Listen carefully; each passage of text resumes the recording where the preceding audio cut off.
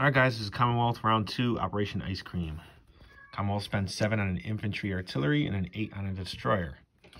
Okay, first things first, there's going to be one attack. The transport over here in South Africa is going to pick up a guy in a tank, and they're going to go all the way up to 76 and offload in Ethiopia and just take that. Okay, so that goes into Commonwealth control. Go ahead and change the tracker. Italy down to 19, Commonwealth to 19 as well. Non-combat moves.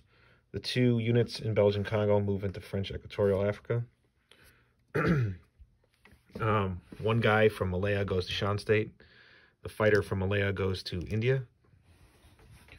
The naval units in 61 go to 62. Everything stays put in Sydney. Everything stays put in Quebec and London. So that was pretty easy. Here comes France. The fighter from Iceland is going back to London. Okay, the guy in Algeria, he's going to go stay there. And the 2 guys from Casablanca are going to go into Morocco.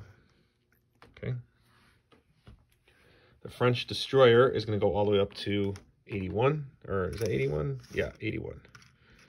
The guy in Transjordan goes into Egypt. And that's it. Okay, placing units. Destroyer goes down in 62. Infantry goes down in South Africa. And then the artillery goes down in Sydney.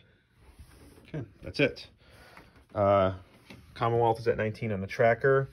They get +3 for the Axis not controlling these territories marked with the orange chips. So they don't.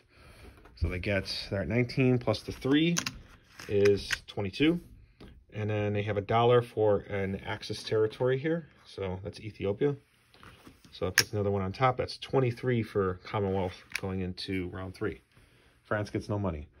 All right, we're on to Germany next.